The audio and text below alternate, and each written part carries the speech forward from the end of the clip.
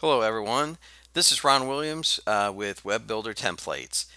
This is my first video, so the first thing I figured I would tackle is something relatively simple, but I have had some questions asked before about it on the proper way to install a template. And since my website, I do create templates, and there's some other great designers out there that also have some templates. I figured I'd make my first video on the proper way of installing it so everything works smoothly. The first thing obviously is you're going to have to, once you get the template from wherever you're getting it, whether it be one of Pablo's, one of mine, or one of the other designers, typically it's going to come in a zip folder and you're going to download that zip folder. So what you're going to do, what I would recommend is, I'm big on organization, so it'll save you a lot of time down the road. I mean, you can certainly download it to your desktop or wherever you'd like. In my case, for this example, I created a folder in my documents. I just simply labeled it WB16 templates, and I've saved all the templates. Many of you see in here are some of Pablo's templates, and this particular template is one that I've created. It's called Grill House. And so what I would recommend is that you try to keep things organized. So in this case, I downloaded this template into here. It came in as a zip folder. So the first thing I'm going to do is, after I've downloaded it, I'm going to go ahead and double click on it, and I'm going to use the extract all button. It defaults automatically to the same folder that I'm in, which is fine, which is where I want it. And I'm just going to go ahead and hit extract. Once that process has been completed, if I go back up to the main folder here, you can see now over here that that zip file has been extracted. Let's take a quick look at that. Inside the templates that I provide, there's going to be, could be a variety of different things inside. Obviously, the number one thing is going to be the template itself, which is indicated with the file that ends in WTP. That is the template file itself. That contains everything from basically the project file, including all the images. Everything's in that one file, and we're going to open that up in WB. Also included with mine, there's a change log if there's been changes made. There's typically a PDF file in there that contains some basic information about what fonts were used in the template, any extensions, some information about images, etc. is in there.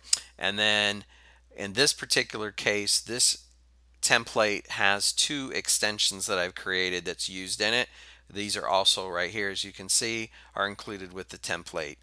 In a case like this, what I would recommend obviously is, before you install this template and use it, if there are extensions or if there are fonts that you do not have installed, I would tell you to install those first prior to loading this template.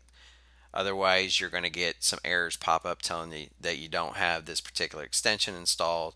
And of course, your fonts are going to look different because they're not installed. But once you've gotten to this point, you've installed everything, you're ready to go. The next step I would tell you is, again, I'm a big proponent of being organized. So in my documents here, you can see I got a lot of folders. I just created a folder called project folder over here. It's blank. This is where I'm going to save. Once I import this template, I'm going to save it here, and any changes I make to the template, I'm going to save it here. Now, project folder, I would tell you to give it the name of your whatever it is you're working on. So if you've bought a template that you're going to use for your business or someone else's business, I would name the folder the name of the business so it'd be easy to find and keep it all kind of organized. So let's go over here. We're going to open up WB. The first thing that you want to do is simply, you're going to go up to File, and you're going to pick New Website from Template. Now, when you load this, up here at the top of the category, you may have one or more categories. As you can see here, I've got 5 different categories.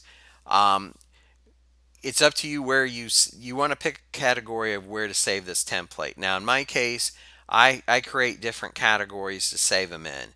In this case, because this is a WB16 template, and it's one I create, I'm going to go ahead and stick it in this folder, template site 16. As you can see, I've got one other template in under that particular category, but this is where I want to save it so that in the future when I want to come and load it, I know where to find it. So we're going to go to install, and then what we're going to do is we're going to navigate to where we unzip that folder. In this case, I'd put it in Web Builder 16 template folder. And as you can see, here's the grill house template. I'm going to go ahead and double click on it and go into there. And as you can see, there's the WTP file. So I'm going to go ahead and click that and hit open. And what's going to happen is WB is going to load the template. Once it's loaded, as you can see, it tells you that it's successfully installed. I'm going to hit OK. Once you hit OK, you can see that it's been put under this particular category. If I hit OK again, what WB is going to ask you to do is to save the folder. So basically, like I said before, the template contains the WBS project file along with all the images that go along with that project file, all in one file. So that's why it's asking you to save it. So what I'm going to immediately do is go back to that folder I created. I just simply named it project folder right here. And that's where I'm going to save the WBS file. And I'm just going to hit save. Once it saves, it will load the template into WB and you're ready to go. If we go back to the project folder, you can see that it created, let's go ahead and view this in large icons. You can see that it saved the WBS file, which is the normal project file. It saved a folder called images. And then of course, anytime you save your project folder, it saves the images associated with that project. That's why there's two sets of folders here with images in them. And that is pretty much it. Once you go back, you are ready to make your changes to the template.